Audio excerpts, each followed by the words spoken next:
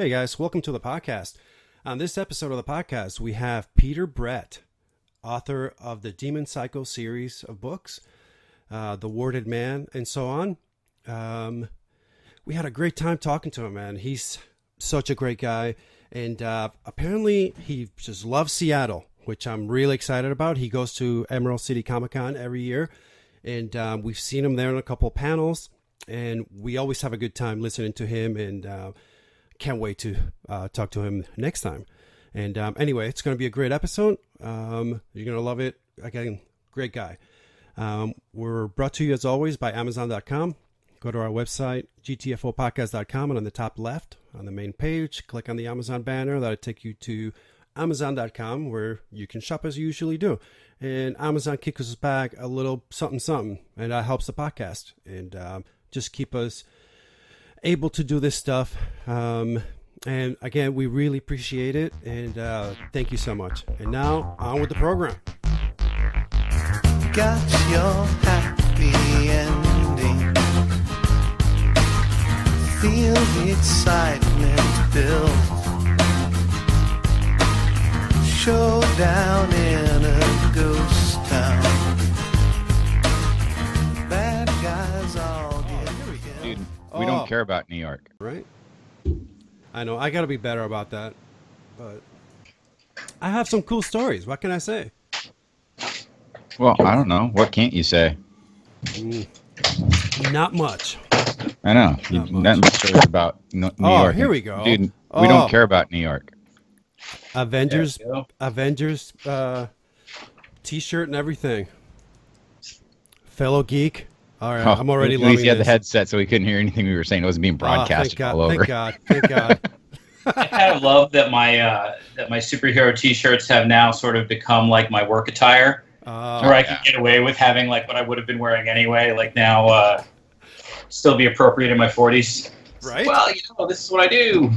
I know. That's who I am.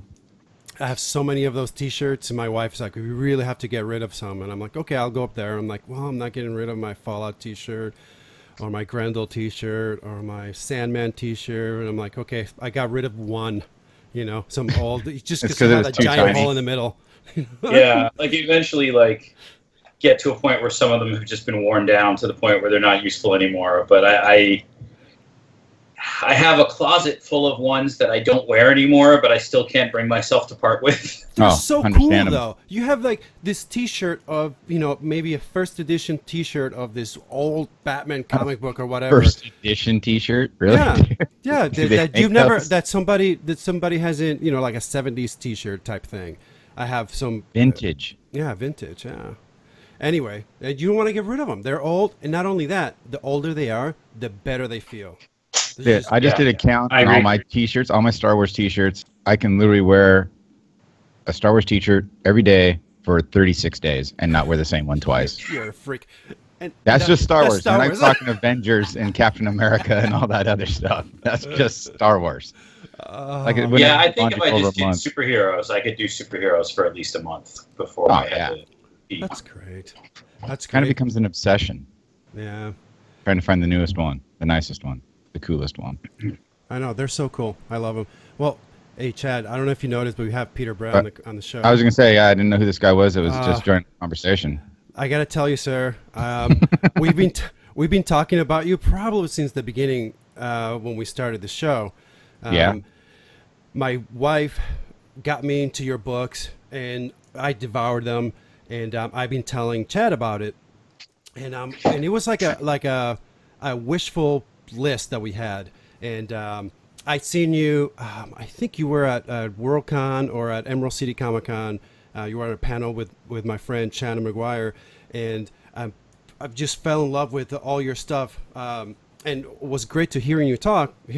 And so I told Chad, you got to listen to this. No, you said you got to read it. I'm not a big reader. Right, that's the point that I was getting at. I have a hard time. You can listen to them too. Yes, correct. And then. So Luis was such a gentleman. He gave me his password and everything for his Audible account, and he says, "Listen to it." And I said, "Oh." So for I think it's 10 hours for the book. 18 hours. Is 18? Okay, yeah, it's 18 hours. So 2.5 days at work. That's all I listen to for 8 hours. And that's the Pete Bradbury narrator. Yeah. Pete Bradbury is amazing. He's so good. Oh yeah.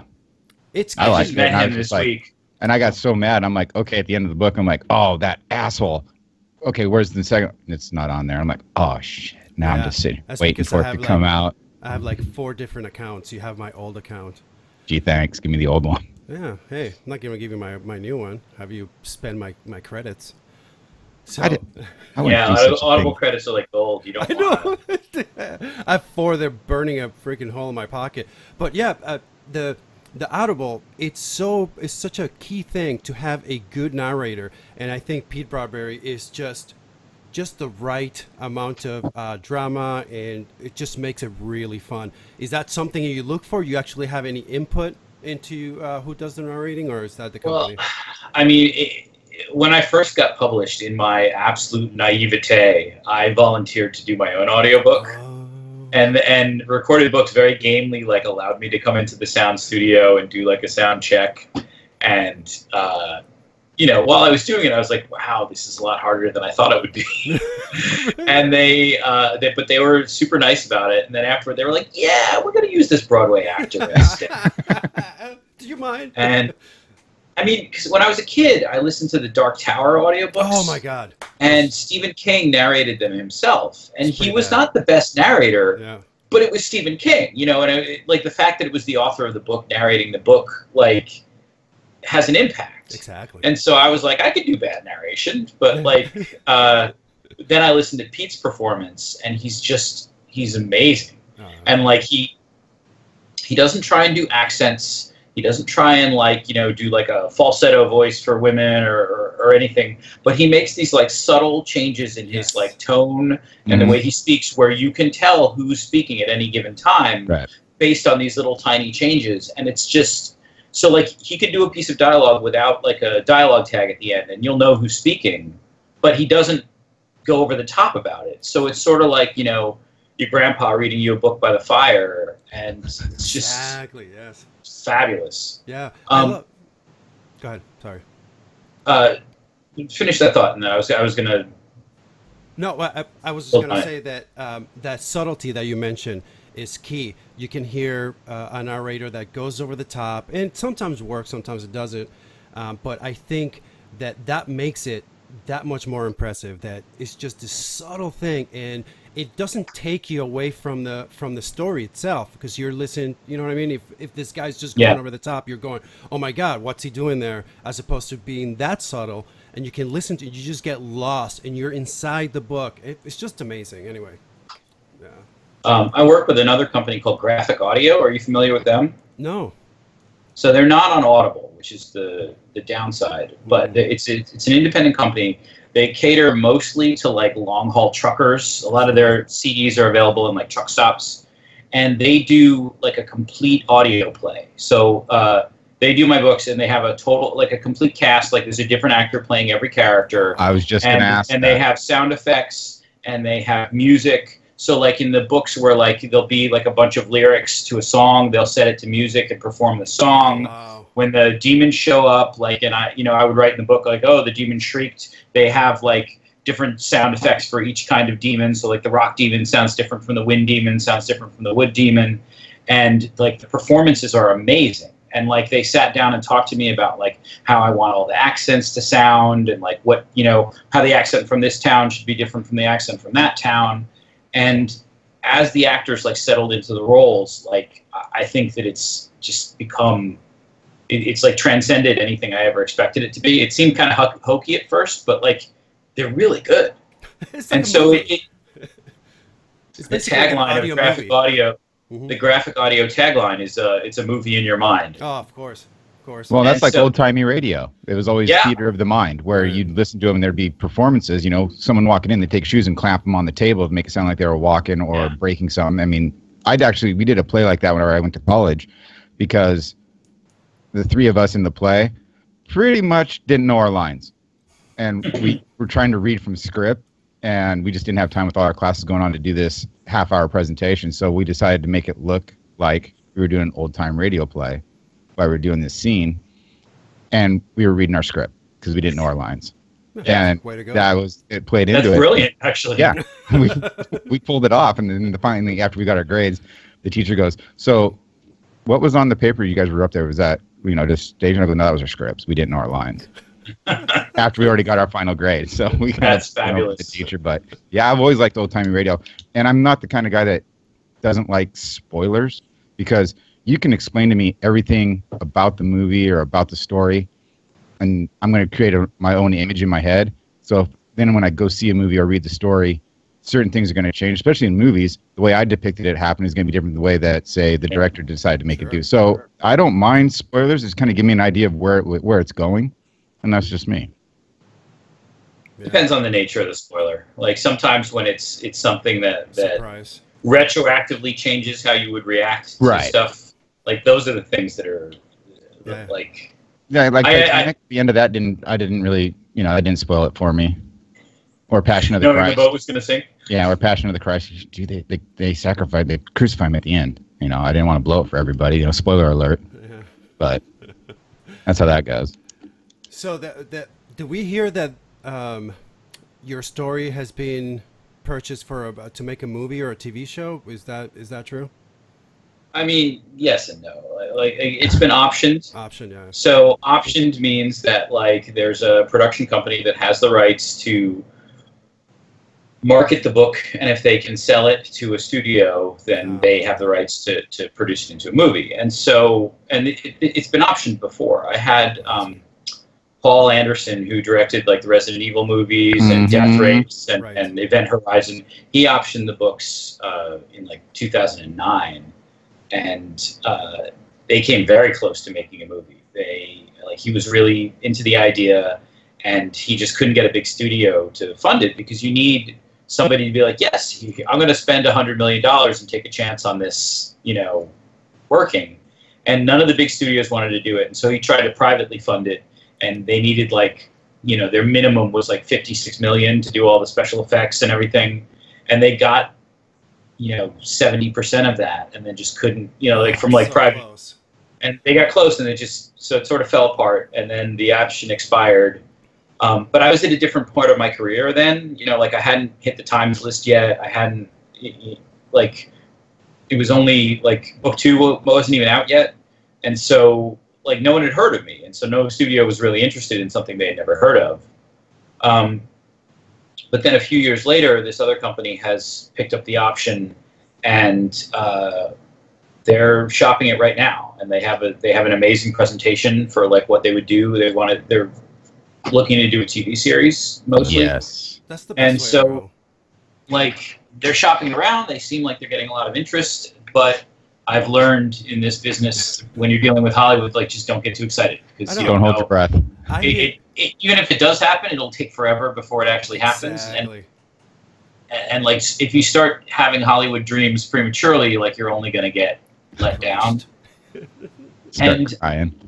I have the wonderful benefit that my career has already so far exceeded what I ever imagined that it would be. That if there's a movie, it's great, but if not, it's gravy. Yeah, even if there's never a movie, all my bills are paid. I'm doing all right. So it's a good place to be in, and I'm hopeful right now that I think there's getting real traction. So I think we have a good chance, but we'll see. I think the story would play better as a TV series than I do a movie. Trying to shove everything into two hours, 2.5 hours. I just think it'd be too much. I mean, you could do a series and just run with it. Well, yeah, big fantasy books exactly definitely suited better to TV. Yeah, definitely. Shannara Chronicles that Terry Brooks wrote. Right. When I first heard that was coming out, I was so excited, and then I saw it was on MTV, and I'm like, oh man, just shit on my dreams right there.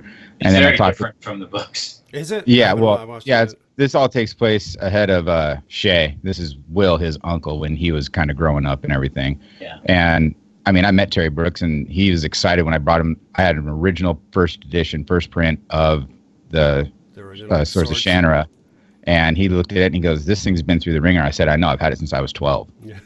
And just waiting for you to sign it. And he's like, "Oh my God, I love it." He goes, "I like seeing books like this. It means they've been used." Right. And I saw the show, and I was telling him, we were at Jet City Comic-Con when we were talking to him, and I was like, I was so excited when I saw your series was coming out, because I've been waiting for it, because it's been an option for movies, and he's always has the caveat that I will be retaining creative rights over it. And they said, no, we got someone to do it. And he pulls it away. He says, no, then we're not doing it. So MTV said, no, you do what you do. You wrote the story. You know the story. You have at it and go. And I was so excited. Then I saw it was on MTV and I kind of got scared. And I told him that. And he goes, yeah, but they let us have full autonomy. Right. Yeah. And I was like, oh, shit. And then I can't wait for season 2. I mean, I'm sitting to wait for it. It's not till November. And I'm like, oh, come on, hurry up. This is like we're waiting for Game of Thrones to show up. I had almost an identical interaction with Terry Brooks the first time I met him. So I met him at New York City Comic Con.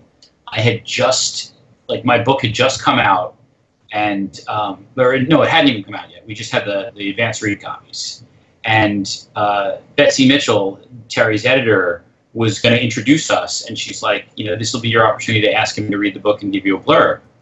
And so, like, the time came, and like I was like, like fixing my hair, and so she introduces me to him, and instead of me being like, hi, I'm an author too, and here's my book, I was just like, oh my god, will you sign my Elfstones to Shannara? So I pull out this beat up paperback, and he like opens it up, and he goes, first edition, and I was like, I bought it when it came out, and like he had the same thing. It's like, look, this book has been loved, like I can tell, and like so we had that exact same interaction. This was years before the TV show was on the map, though. And then he gave me an amazing blurb for The Warded Man, which, like, I'm eternally grateful for. That was, like... And when we were shopping the book around, we had 3 different publishers that made offers on the series. And they were all offering about the same amount of money. And one of the main reasons that I chose Del Rey is because they were Terry Brooks' publisher, and I was a huge Terry Brooks fan. That's what's cool, that Terry Brooks lives here in Washington, up in Burien. And that's why the Shannara Chronicles, all the Shannara books, takes place in Seattle. Right. And that's what I thought was really cool. And then, I mean, he's a local guy that made it big, and I've been reading his books since I was like 12, 13 years old. I was just like, I felt like a nerd. I started to geek out on him right there. Yeah, you just and he's all shaking hands, smiling, and I'm like, And then he started talking to me about the show and Manu Bennett and all that, and I'm like, oh, Crixus from Spartacus, yes. He goes, as Al-Anon. I go, I figured Al-Anon was really, going to be a little bit taller. And he goes, yeah, so did I, until I saw Manu Bennett play the character. And he goes, yeah, he was great. Battle Druid? I'm like, oh, hell yeah. So, I mean, like, the question is, like Al-Anon ages, like, pretty hard over the first few books. Right. Uh-huh. Like, the more he uses magic, the older he gets. And so he starts out, like, in the beginning of Elfstones, he's still got, like, dark hair, and he's like ready to fight with a sword, and then by the end of like Wish Song, he's like a withered old man. Yeah. Yep. So like I'm wondering how that's going to play out visually on the show. That'll look good. I think we're right at the perfect age of TV, and like you had mentioned, the Dark Tower. The movie's coming out, and I had heard. I'm still not sure if they're doing this, but I like the idea that I heard from that they were going to do. That they would have the main storyline go into different multiple movies, but then have a TV show that follows along because of Wizard and Glass, how it's a different story, basically different characters because they're younger version of Roland. Oh, different actors, yeah. Right, and then have Wizard and Glass as a TV show that'll follow in between movies, so you can go watch the first movie, then one season of this show. I thought it was brilliant, and if anybody will look for 2 seconds at Game of Thrones, at Shannara, all these fantasy books have been turned into TV shows, and with Netflix and Amazon, they can do anything, and they have like complete autonomy as to what they do. It's silly that they don't jump on books like yours and start doing them. And we're ready. We're geeks, ready, man. We have money, and we will spend it. Come on. And I loved so much the whole idea of the Warded Man, and it's one of my favorite stories, and that's why Chad and I have been geeking out about it for the longest time. When finally we're able to get a hold of you, we're like, dude, Peter Brett. I would have done this ages ago. Oh man! Now he tells us. No. Well, you're always welcome. You're always welcome. But looking at your background, I got a couple of things that I wanted to mention. Sure. It says that you live in Brooklyn, New York, or near Brooklyn. Right now, I live in Manhattan. I lived in Brooklyn for 17 years, and so I guess in my earlier author blurbs, it said Brooklyn, but that was correct then. I was born in Brooklyn, New York. I lived there. Here we go with the New York stories. I know, but Jesus. then you went to people already said they don't want to hear this. All right, man, Shut you up. got hate mail on it. Shut Our up. first hate mail was that Luis talks too much, tells stories too much. But he says that you went to University of Buffalo, and True. That was I lived in Buffalo for most of my life. There we go. Yeah, see, told you. So Gotta bring that do you up have, every show. Do you have good memories or bad memories of your time in Buffalo? I mean, like, I was in college. I have great memories of college, and I liked the University of Buffalo a lot. Like, I didn't have a car in college, and like the campus is somewhat isolated. So like, I wasn't in Buffalo proper like a lot. The winters were fucking harsh. Like brutal. I mean, like it's fun now because like people complain about winter in New York, and I'm like, you guys don't fucking know. You've never jumped out of a 2-story window into like a snowdrift. They don't believe it. My mom called me about 8 years ago, and she calls me. It's the day before New Year's Eve. I'm sorry, Christmas Eve, and she tells me, "Oh my God, honey, it hasn't snowed at all. It's so beautiful outside, Mom. You never, ever, ever want that. You want snow to fall. It's just gonna dump." And no kidding, less than 24 hours later, they had something like 6.5 feet of snow. The next day, they had another 6.5 feet of snow, and there's like a top of houses. Everything got shut down for like 2 weeks. No power, which you never want in Buffalo, to have no power. You'll freeze to death. And it was just unreal. And people don't understand. It's like, oh, yeah, here in Seattle, you get half an inch of snow. And people shit themselves. Yeah, there's like the apocalypse. Everybody's, oh, my God. People are abandoning cars on the freeway children. and walking. Yeah. Oh, yeah, Well, it's horrible. In Buffalo, like if there's 4 feet of snow, that's just Monday. Yeah, exactly. You know, like that's they are so ready for it that like what we would consider like a snowstorm that would stop New York City in its tracks is nothing in Buffalo. Like they're like prepared for it, and like it's just life as usual. Like within an hour, like whereas here, like if we get 2 feet of snow, like New York shuts down for a couple of days. Yeah, but in Buffalo, I would remember like there'd be days where there's like 6 feet of snow, and I'd be like, oh, I guess school's canceled. And they're like, nope. There's no snow. We've already plowed it. Like, yeah, you get a half inch here in Washington, anywhere on the west side of Washington, and it's basically snowmageddon. Everything's shut down. Everything. Now the east side, they're like, oh, that's 2 inches of snow. So what? But over here on the west side, they freak out, and no one knows how to drive, and it's horrible. I equate it like when I lived in San Diego. When it rains down there, people freak out, just like when it snows up here, people freak out because they don't know how to drive in the rain down in San Diego, and it's comical. I mean, it's fucking water on the road. Just don't drive like an asshole, and you're fine. Yeah, same thing in the snow. Yeah. People just seem to forget that. Common sense. It's a goddamn superpower anymore. Seriously. So I also heard, obviously, through because of your T-shirt, I can see that you're totally into comics. What's your favorite? You're a Marvel man, I take it? I mean, why do we gotta label people? I read them all when I was a kid. I would say that, like if I had to choose, I was more of a Marvel guy than a DC guy. I think that Marvel had a much more of a human element to its stories than DC Comics did, and they were much more like progressive in a lot of ways. And so like my entry point into comics was X-Men, and then I went from X-Men to New Mutants, and then I started reading comics like right before the first Marvel Secret Wars. And so like the X-Men went into that portal and like got kidnapped, and I was like, what happened? I've got to find out. And I went and I bought Secret Wars, and like it was brilliant at the time. Like now the crossovers have become irritating, but like annoying. At the time, that first issue of Secret Wars, like Jim Shooter, the author, was like opened it up with like, all right, let's line up all the superheroes, and we're going to just introduce every single one of them and tell you what their deal is. And so suddenly, like, my very focused comic interest became broadened massively.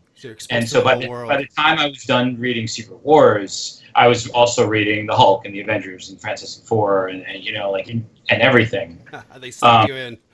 Spider-Man, like as soon as that was when Spider-Man like started with the black costume, and so like I went out and like started reading Spider-Man, and that like, and there's like 18 different Spider-Man comics, and I started reading all of those, and so but then I just hit a saturation point where I was reading all of the Marvel comics and still had tons of reading time, and that's when I started to branch out into DC. And so like pretty much any superhero comic that came out like in the 80s I read.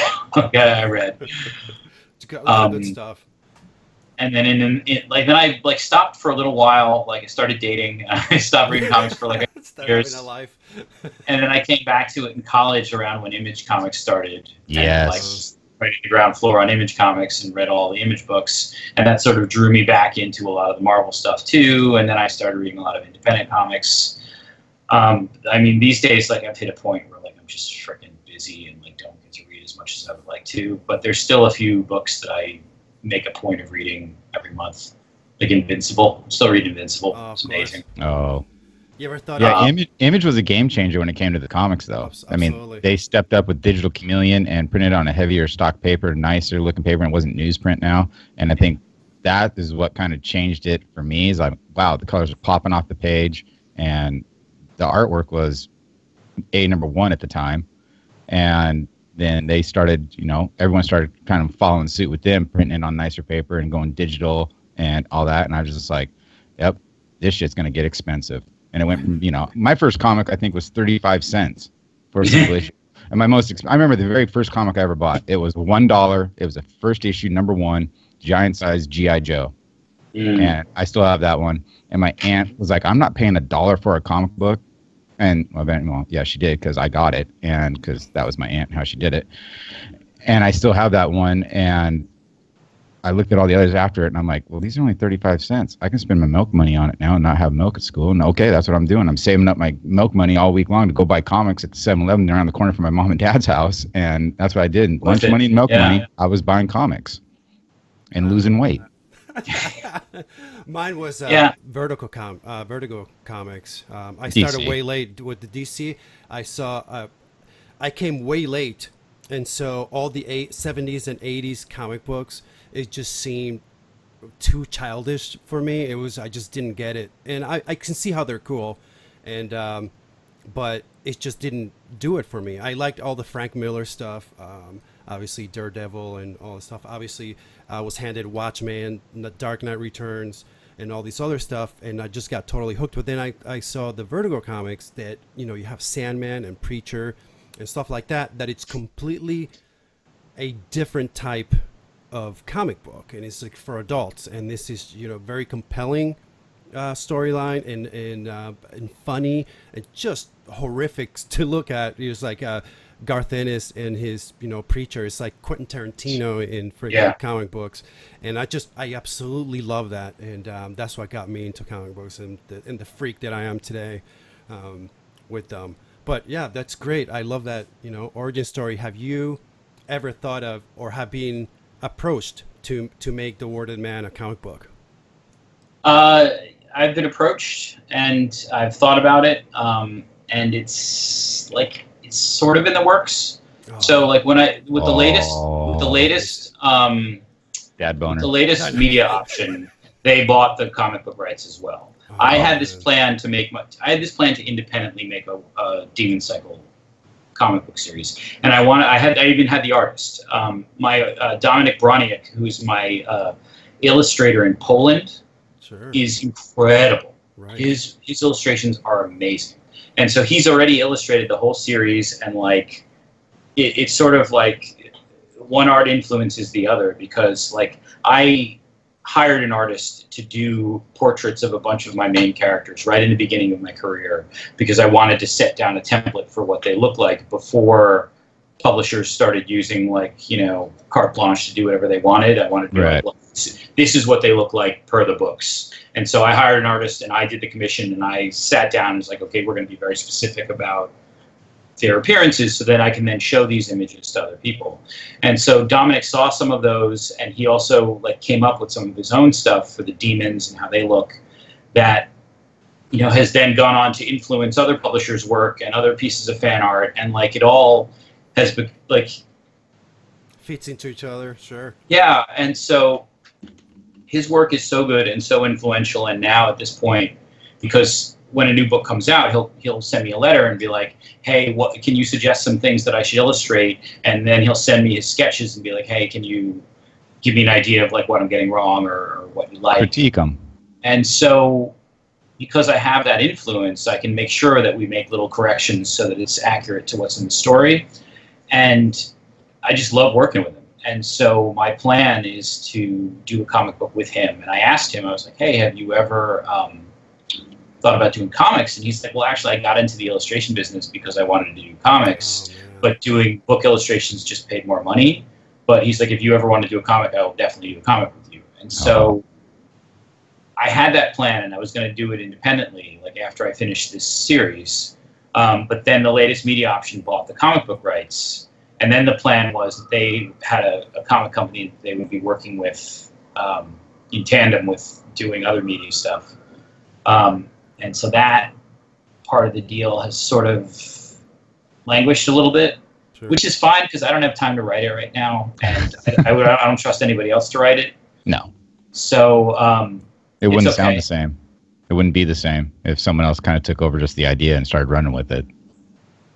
Well, I mean, I guess if they were retelling the books that I've already done and they had like were faithful to it, like it's not like someone couldn't do it, but like I love comics, I want to write it, you know. Right. Yeah. And so it's still in the works. I'm hoping to do it at some point, but right now, like I'm ending my series, and that's sort of been where my main priority is. But at some point, I've got one book left on my contract, and then I'm sort of creatively free, and so. I don't know. It's in the works. I plan to do it. I want to do it. I know how to have the artist down. It's going to be awesome. When is that scheduled? The last book in the series? The last book in the series is coming out in October. It's done. And then I have one book left on my contract that is sort of whatever I want it to be. Right. And so I could do another Demon Cycle book. I have an idea for a standalone book that takes place like, you know, Shannara style, like 15 years after the series ends, so it won't affect the conclusion of this series. So I could do that, or I have some ideas for some new stuff. Like I have this one like brief moment where I can do whatever I want after the last 10 years of like slogging away on this one big series. Freedom. So do you remember the moment where you came up with the idea of the Warded Man and how it came about? I was taking a fantasy novel writing class at NYU. It was like a NYU continuing education, like nighttime class, and I was just doing it like as a hobby after work. I was writing a different book at the time. It was a much more standard sort of D&D fantasy book, and so I sort of wanted help with that because I was hitting some walls because I'd never really been professionally trained as a writer. Like I just did it as a hobby. Sure. So I started taking this writing class, and the teacher, like on the first day, was like, "You're probably working on a book. I'm not interested. Don't bring it to class. Don't show it to us. We're not going to critique it. Everything you do in this class has to be new." And I was like, "All right, you know, I'll play along." And one of our homework assignments was write the first chapter of a new fantasy novel. And so, like in standard Peter Brett fashion, I waited until the night before it was due, and I stayed up super late, like writing this little story. And it was this little short story about a boy named Arlen who had never been more than half a day's walk from his house because he always had to be home behind the wards before the demons come out at night. And it was like this little standalone story where, like, you know, he goes on this walk and like stands on top of the hill and like looks out at like places that he'll never ever get to, and then he has to run home before the sun sets, and then he like watches the demons rise. And you can actually read it on my website. If you go to my website, there's a tab that says excisions. That's like stuff that's been cut out of the books, and there's the prologue to The Warded Man, which we stayed in the book almost until the end. And then we cut it like right before the book was published. Oh, that's almost verbatim my original short story. But then it was years before I got back to it. Like that was 1999. I wrote that, wow. And then I went back to the fantasy series that I was already working on and sort of put another couple of years' work into that and tried to sell that, and it didn't fly. And so then I went back to the Warded Man, which I'd been it had been percolating in the back of my head for a couple of years. And then I wrote that, and that didn't sell. And then, but it got me the attention of an agent who's like, no, you could make this into something that will sell. And so I rewrote it, and then I finally got through. So I wrote probably 4 books before I wrote something that was good enough to publish. Oh, wow. Damn. I mean, every professional author that I know Sure. has a couple of books they wrote. They're practice books. Some of them go and publish them anyway, and I think that's probably a mistake. I was just going to ask, is that something that you revisit and like, oh, maybe I'll change here and there and try to publish it again, or you just leave it? I mean, like there's a lot in those books that I'm proud of. There's a lot in those books that I think is really good, but I was an amateur writer at the time. There's also a lot of really like basic mistakes in them, and like at the end of the day, it's the story of like a ranger and his wizard friend, and like they're like companion the thief, and they like encounter like elves and dwarves, and like I made the magic system my own. I like tweaked, like I spelled elves differently so that like It's not the same. Completely different. But at the end of the day, like it was more of a Forgotten Realms book than it was something Right. unique and creative like the Warded Man is. And so it's not that they're bad, but the amount of work it would take me to fix them, to get them to what I consider a professional level, like I might as well just write a whole new book, So I don't know. I think it's a mistake to try and publish that old nostalgia writing, because you're only as good as your last book. If I go and put out Right. something that's not at the quality level that I'm working at now, like that's not going to get me any readers. Like, Sure, that makes sense. That makes Well, you sense. did inspire me for my Halloween costume this year. I was going to go as the Painted Man, the Warded Man. And I'm like, no one's going to get that except maybe Luis. None of my friends would understand what I was. You're like, dude, you're a monk with tattoos? I'd be Yeah, like, but I you're- kind Do of it. guess. Yeah, you're a walking shave your head. advertisement, Oh, never thought about that. There have been a So- few amazing Warded Man cosplays, Oh. some for Halloween, some for like Comic Cons and things like that are just amazing. So how did it come about changing the name, or the name gets swapped between Warded Man and Painted Man? The original story is called The Warded Man. Probably means And that's how something you else. wrote The it? original story was called The Painted Man. Okay. My original book was called The Painted Man, and when I sold it, it was The Painted Man. And I sold it in the U.S., and then I sold it in the U.K., and U.S. publishers take longer to get a book out. It usually takes them around 9 months to a year to get a book out. Like, you give them a finished book, and like between editing and production and marketing and whatever, they like a lot of lead time before the book actually comes out. No. In the UK, they work a lot faster. Yeah, I saw And there's so- like a 6-month difference between when the first one came out in England and then 6 months later, like in March of '98 Yeah. or whatever, it came out here. So the US told me, they're like, look, we think we're going to change the title. And at that point in my career, like I wasn't in a position to argue, and I was attached to the title, but I also was like so stoked to like have sold my book that like I was like, okay, well, we'll change the title. And so they asked me to suggest a bunch of alternate titles, and I gave them a list, like no shit, 99 options for Right. titles. Like some of them were really good, some of them were just spitballing, and The Warded Man was one of them. But they couldn't decide, and they wanted to call it Nightfall, but Nightfall is like the name of like an old science fiction story, Yeah. and like there was no like legal problem with calling it Nightfall, but like my agent was like really against the idea of like naming it after like an Isaac Asimov story or whatever. Right. And so there was all this back and forth over what the title should be. And the UK was like, look, we want to print the book. Like, we're ready to go. Can we just use The Painted Man? And so I was like, yeah, I love that title. Like, there's no reason not to. I don't really know why, to this day, I don't really know why Random House didn't like The Painted Man as a title. Like, I have my suspicions, but, like, I wasn't privy to the meeting where they decided they couldn't use it, and most of the people who were don't work there anymore. So, like, the world may never know. Wow. So the Painted Man came out in the UK, and it sold really well. Like, it made some bestseller lists, and it was doing great. And so we went back to Random House and we're like, hey, the book's doing great. Maybe we should just go with the Painted Man. And they're like, no, we're going to do Warded Man. And so, and that was fine. I like the Warded Man title, too. I suggested it. And so, on one hand, it was fine. But, I feel like if you just made that decision a couple of months ago, we could have all had the same title. And now the book was getting such good reviews and such good marketing in the UK that it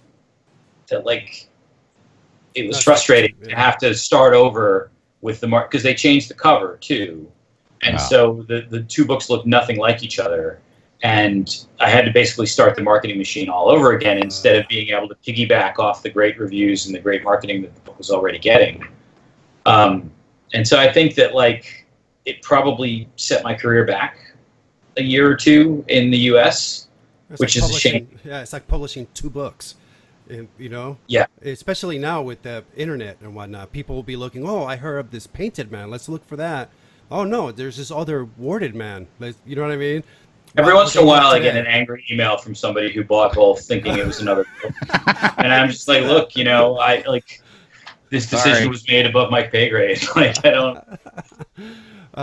well, I'm introducing a new segment to our show, and it's called Alisa's Questions, because Alisa is my wife, and she really wanted to be on the show and talk to you, but she gave me a couple of questions.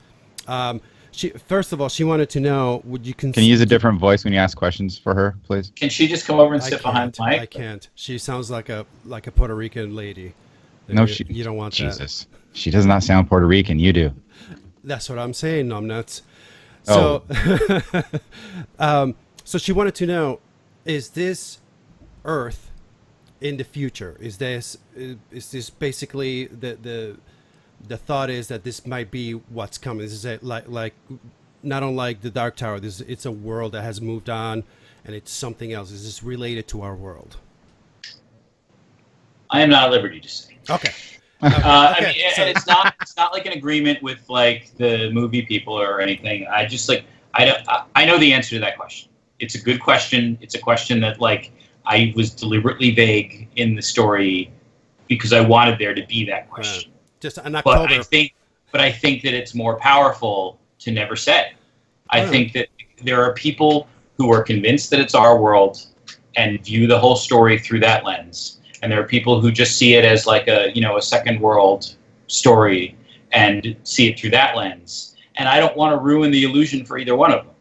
And so I like the fact that there are questions in the story that are just never answered. Is there a creator? Is there a God in the series? There's a lot of people who believe there is. There's a lot of people who believe there isn't. There's never any proof one way or the other. Is there a deliverer? Is somebody is there one person who actually is the chosen one who's meant to save the world? There's never going to be any proof. It's always what you believe and how you interpret what happened. And some people are going to go away from the series thinking there is, and some people are going to go away from the series thinking that the right person at the right time just made the right decision, and that doesn't necessarily mean that God set it up that way. Right. I like that ambiguity. Right. I like that about Arlen, that everybody's like, oh, he's the deliverer, and he's like, no, man, I just tattooed my body because I don't want to die, and I can fight these demons. That's all there is. Take it however you want. I'm just a guy, and I love that about him. He's doesn't pay any attention to that. Yeah, it's great. Gosh, I just love those books so much. The other thing is, she wanted to know what gave you the inspiration to use what seems to us like a Middle Eastern culture for the desert people. Obviously, they're in the desert and all that, but was there something in particular that drew you to that, to make the desert people more like our Middle Eastern type of communities? Well, the creation culture is an amalgam of a few things. Right. At its core, it's more medieval Japanese than anything else, which is inspired in no small part by my obsessive reading of Lone Wolf and Cub and Shogun. And so if you look at the way that their culture is set up, you have the warrior class, like the samurai, right. who like have most of the secular power, and who like the culture is very dependent on. And those people who reach Sharam status, warrior status, have all of these privileges in the society that like everybody else doesn't have. And then you have the clerical class, who they're much smaller in number, but they have dominion over the warrior class, but they're much more removed from day-to-day society. And then you have the Sharam-Ka, who's like the shogun, and then you have the Andhra, who's like the emperor. And so like that whole, and then like the Kafit, even the Kafit class, like they're like the lower classes in medieval Japan, like mimic that a lot, and that was all intentional. And then you have ancient Greece, like there was a lot that was inspired by like the Hot Gates and 300 and things like that, where spear fighting, and the Agogi, where like the young males are like pulled into this warrior training that's just brutal and like leaves a lot of them crippled and killed to like weed out the weak, so that even your average Caucasian soldier is just fucking bad. Yeah, exactly. They've been, because they've been getting like brutalized like in their martial arts lessons their entire lives, and they've been like, because they need that to stand toe to toe with a demon with a regular non-magical spear and come out of it alive. And so like the whole culture is sort of like geared toward, look, we're in this nearly suicidal war, and we need to build people who are able to handle it. And like, so there's a lot of that. And then like on top of that, I put the sort of Middle Eastern flavor, right, of the women are mostly covered head to toe, and like the men wear turbans, and like some of the foods and things like that. But that is mostly just surface cosmetic. Yeah. And some of that like comes through with the religion, but the idea was to have this sort of like East versus West conflict that we could relate to, sure, but not to be able to point at any particular culture and be like, I'm talking about you, right, because that I absolutely didn't want to do that. Right. So I wanted to have this sense of like, okay, we have a kind of Western culture, and you could argue whether it's U.S. Western or like UK Western, because like when I think of it, I think of like Tibbetts Brook, where Owen comes from, as like Little House on the Prairie, but like the UK readers, obviously, it's more of the Shire. So, and I like that ambiguity. I like the fact that different readers can go into it and take it in the way that's most comfortable for them. And so I created this Western culture that was very relatable, regardless of the specifics. And then I created this Eastern culture that's an amalgam of a bunch of different cultures, but to get that dichotomy so that when I had them come into conflict, that conflict would be something that's relatable. And then I deliberately showed like sort of the Western side of it first, and give this sense of like, oh, they're the bad guys. And then I like flip it in the second book, where you get the perspective of like, the leader of the Caucasians from his childhood on, and you realize like, oh, he's a hero too. Exactly. And like when he encounters a problem, I want him to solve it because he's a good guy. And that, I think, really is what, if there's an overall statement to what I was doing, is kind of this sense of like, it's really easy to demonize people that you don't know and don't understand. Yeah. But when you see things from their perspective, you realize that like you have more in common than you thought. Yeah. And so that was my reasoning behind all of that. But I was very careful to make sure that like there's no specific people that you could point to and say like, I'm talking about you. Right. What I really did like is with Arlen, when he, at the end of the book, he's an outsider that's accepted, but to a point. You're still going to be an outsider. You're never going to be one of us. And that's always, that just kind of was held over his head the whole time. And I think that's what, the end of it, that's what pissed me off the most. Because I was like, God damn it, you should have seen that coming. I was pissed. I was literally in our shop, and when that happened, I'm like, I yell, son of a bitch! And I have my headphones on and everything. Everyone kind of looks at me, and I go, I'm just listening to a story. Don't mind me. And I was literally pissed off, like, God damn it! And I go, I should have seen that coming. That he was going to get, but. Yeah, I liked how he was never really accepted. He was accepted when they needed him. Right. He was like, you're accepted to a point, but you'll never be one of us. You'll never be as good as any of us, even though you are better than all of us. And that's what I liked about it, that he never really fit in anywhere. Yeah, he was always an outsider. That's the thing. Like he was always so driven and focused that like he couldn't relax into any group without feeling like an outsider, and that's what drove him to go on to do the things that he did. You know, like you can't be that person. You can't be the person that changes the world if you're content with the way the world is and you fit in. Yeah. It's just not. Words to live by, right there. Yeah. Well, never be content. Thank you for coming on, man. I really appreciate it. Is there anything you want to plug? I know your book is coming out in October. What's the date on that? So UK October 28th, US UK September 28th, UK October 3rd. We have advanced read copies now, and so like I'm holding I just finished a contest on my blog for people to make dioramas from the books, and the best 10 we're going to get advanced read copies of the book, and we got over 40 entries, and they're all fucking amazing. Awesome. And now I don't know how to pick and also podcasts, right? That's what I heard. So, I mean, I could talk to the publisher. They might send you one. Oh, that would be awesome. Like a review one. We would totally promo it all over the place if you did. That would be so awesome. Send me an address offline, and we'll. Of course. Thank you so much, man. Again, we are Giant Geeks. We're gonna be the day that comes out on hard copy and on audio. I'm gonna be the first dork to buy it and listen to it, and I'm so very much looking forward to that. I'm looking forward to your next movie, and your TV next series, stage the comic, everything, man.